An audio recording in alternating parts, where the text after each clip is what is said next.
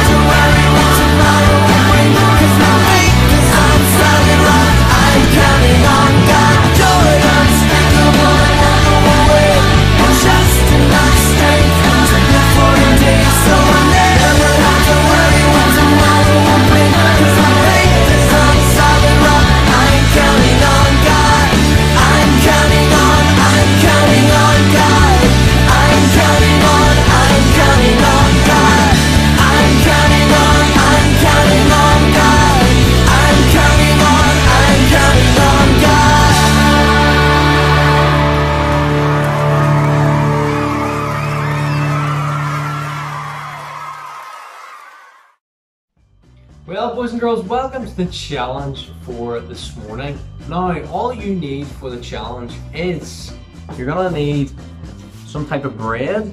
I've got a wee bap here, half a bap, and some either peanut butter or Nutella or something sticky that you can put on the bread. And what you're gonna want to do is place it like that, okay? Then if you have ping pong balls, it would work best with ping pong balls.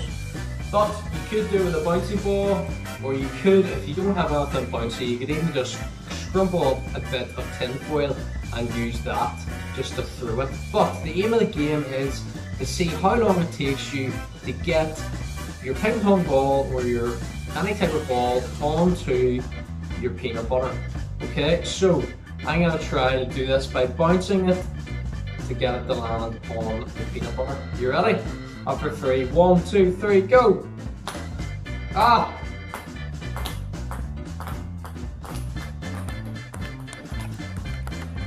We're close. We're going to collect them all back up. I'll try again. Oh. Oh. Close. I'm sure you could be doing better than this. Yes! Gets in! That's the challenge, boys and girls. Over to you. Well, now it's time for our Bible lesson, boys and girls. And today we're going to be looking at a story that Jesus told that was all about how people respond differently to a message. Now, maybe you can think of a time in your life when a friend has ran up to you and told you something and given you a message and you weren't quite sure whether to believe it or not. Let's take now, for instance. Imagine someone ran up towards you and said this. Quick, I don't have much time. I was told by a friend that if I followed this map and its directions, it would lead me to a barn full of sweeties, games and toys. But I've run out of time. I couldn't get there in time. But maybe you will. But you have to leave right now. Here's a map that you need to get to this place. But you only have 24 hours. Quickly, you gotta go right now. Now, if your friend said that to you, there are a few ways that you could respond to your friend. Maybe you would think it was ridiculous, that this message that he gave you was ridiculous. You would take that map and rip it up and walk away just to carry on with what you were doing.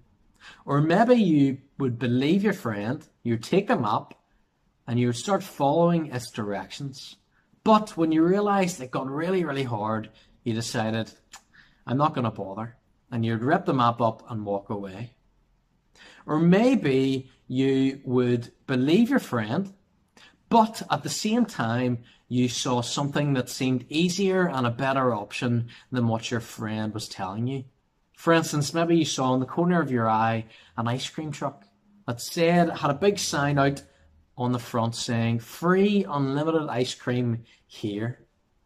And maybe you thought that was a better option than what your friend was telling you.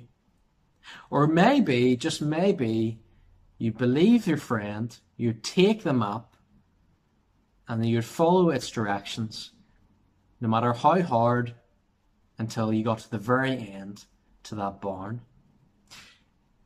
This was just a really silly example to get us thinking about all the different ways we could respond to a message that is given to us by a friend. But in our story today, in our Bible lesson today, Jesus tells a story, and it's all about seed. It's all about seed that a farmer scatters. But this seed represents a message. But before I spoil the story, let's go and listen to it for ourselves. The parable of the farmer scattering seed. One day, Jesus told a story in the form of a parable to a large crowd that had gathered from many towns to hear him. A farmer went out to plant his seed. As he scattered it across his field, some fell on a footpath where it was stepped on, and the birds ate it. Other seed fell among rocks. It began to grow, but the plant soon wilted and dried for lack of moisture. Other seed fell among thorns that grew up with it and choked out the tender plants. Still, other seed fell on fertile soil. This seed grew and produced a crop that was 100 times as much as had been planted. When he had said this, he called out, "Anyone with ears to hear should listen and understand." Well, in this story, boys and girls, Jesus tells us about a farmer who went out and scattered seed. And the seed fell on 4 different types of soil, with only the good soil producing a crop for harvest. And Jesus, when telling the people this story, told them at the very end, "Those who have ears to hear, let them hear." Why did he tell them this? Why did he say this? Well, he said this because this story has a bigger meaning behind it.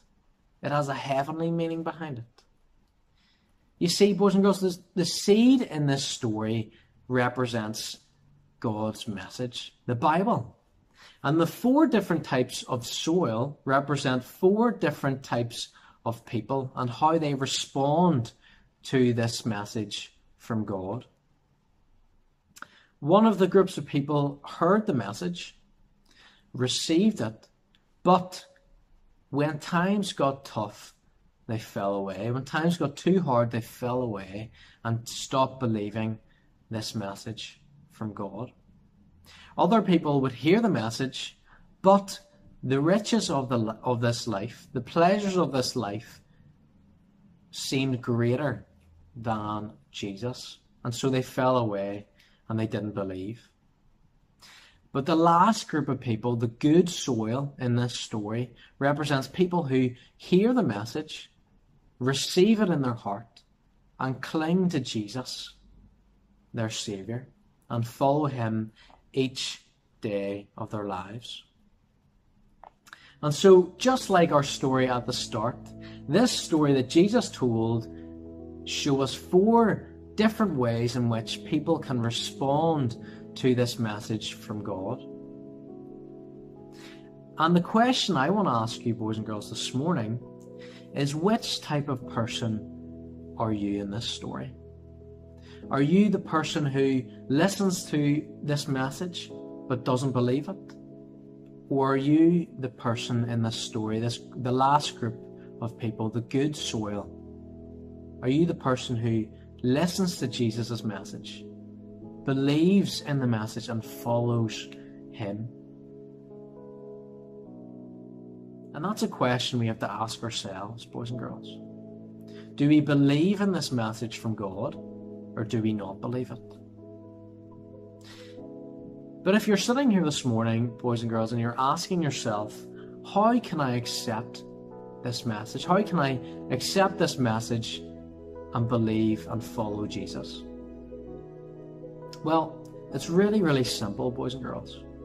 And in order to be saved, we need to turn to Jesus. And there's 4 things that we should do. Number 1, firstly, we have to realize that on our own, we're not good enough to get to heaven because of our sin. We're sinful people, boys and girls. I'm sinful, you're sinful, everybody is sinful. We all do bad things. And so that's what we need to realize, that on our own, we're not good enough to get to heaven. Number 2 is that we need to turn to God and ask God for forgiveness for that sin. We need to turn to God and ask God to forgive us. So that's number 2. Number 3 is that we need to believe in Jesus.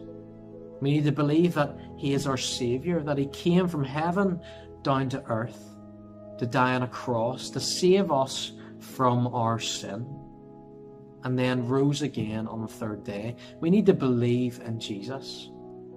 And number 4 is follow him. Once we believe in Jesus, we should follow him and seek to do his will in our lives. And so I hope, boys and girls, that you would believe in Jesus this morning if you don't already, because he loves you, boys and girls, and he wants you to come to him. And so I hope you've really enjoyed this story today from the Bible. And now what we're going to do is we're going to have a wee prayer, and then we're going to learn our memory verse. So let's pray. God, we come before you and we thank you for this story that you told. about a farmer scattering seed. And we pray, Lord, that you'd help us to be the good soil in this story, to believe in you, to accept you in our hearts, and to follow you. We pray that you'd help us to be the good soil. And I just want to thank you, Lord, for all the boys and girls listening this morning. I pray, Lord, that you would bless them and that you would help them, Lord, to turn to you and follow you. We pray these things in your name. Amen. Okay, boys and girls, now it's time for our memory verse. And this is a new memory verse. We haven't learnt this one before in Kids Zone, but I think after a couple of times, you'll get it really, really quickly. And so it's going to come up on the screen now. It's from Luke chapter 11 and verse 28. And I'll read it out first, and then we'll try and learn it together, okay? So it says this: Jesus said, "The people who are really blessed are the ones who hear and obey God's message." And so that's our memory verse for today. And I want to try and get us learning this as quick as possible. So what we're going to do is we're going to say it together, and then we'll have a few different things that we'll try to help us remember them. Okay, so let's say it together after 3. 1, 2, 3. The Bible says in Luke chapter 11 and verse 28, Jesus said, "The people who are really blessed are the ones who hear and obey God's message." Well done, well done. So now what we're going to do is we're going to close one eye. So I want you to put your hand over your right eye, and I want you to say it with me again, okay? So it says after 3, 1, 2, 3. The Bible says in Luke chapter 11 and verse 28, Jesus said, "The people who are really blessed are the ones who hear and obey God's message." Well done, guys. That was really, really good. So we're going to change things up. If you have your ball from your challenge, I want you to, when you're saying this, I want you to bounce it, okay? Or throw it and catch it, okay? So we'll try and do that, okay? After 3, 1, 2, 3. The Bible says in Luke chapter 11 and verse 28, Jesus said, "The people who are really blessed are the ones who hear and obey God's message." I hope you are keeping that ball in your hand. You didn't drop it, but if you dropped it, no worries. That was fantastic, boys and girls. Now, what we're going to do is we're going to take a few letters away, and we'll see if we can say it together. So a few letters are going to be taken away now, and I want you to see if you can say it again. But this time, I want you to rub your tummy and pat your head, okay? You ready? After 3. 1, 2, 3. The Bible says in Luke chapter 11 and verse 28, Jesus said, "The people who are really blessed are the ones who hear and obey God's message." Well done, guys. Well done. Now, what does this Bible verse mean? Before we finish, what does this mean? Well, boys and girls, this Bible verse is really clear, and it tells us that the people who are really blessed by God are the ones who listen and obey God and His message. And what is God's message? Well, God's message is that He sent Jesus into the world to save us, to save sinners, people who mess up like me and like you. And Jesus came and He died on a cross for us, so that we wouldn't have to pay the price for our sin, for all the bad things that we have done. And so the ones who are really blessed, like this Bible verse teaches, are the ones who listen and obey God's message. This message about Jesus, how He came to save us. And so I hope you've had a really, really good time listening and learning this memory verse. But now what we're going to do is we're going to sing our second song, Never Be Shaken.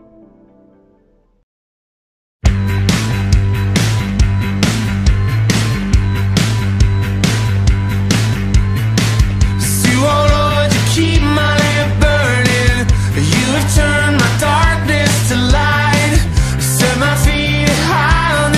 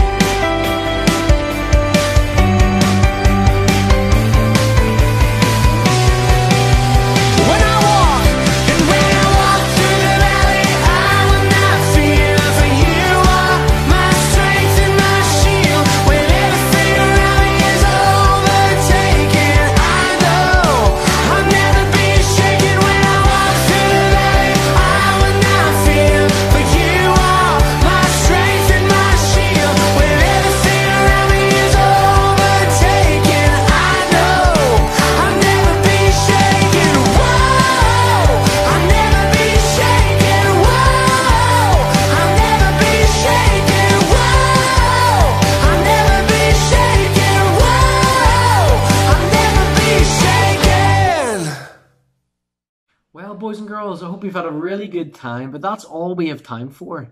I hope that you've really enjoyed yourself at SJK Online. You've enjoyed the songs, the challenge, the memory verse, and the lesson. And I hope, boys and girls, that you've learnt a lot from that lesson today, because it was fantastic about that story that Jesus told about this parable of the farmer scattering seed. But thank you all for joining us this morning. I'm just going to pray for us now and to thank God for everything that He's done for us. So we'll just do the wee prayer drill. So hands out, wiggle those fingers, get them out, and you bring them up, up, up, up, and down, down, down, and then up again. And then we'll bring them down and we'll pray to God. Let's pray. Lord Jesus, we come before you this morning and just thank you for everything that you've done for us. We thank you for the Bible and how it teaches us every day when we read it. We thank you, Lord, for our church. We thank you, God, that we have friends and family who take care of us. And we thank you, Lord, for the cross. We thank you, Jesus, for that sacrifice that you made for us to set us free from our sin and to bring us into your kingdom to be with you forever. We pray these things in your name. Amen. Okay, boys and girls, see you later.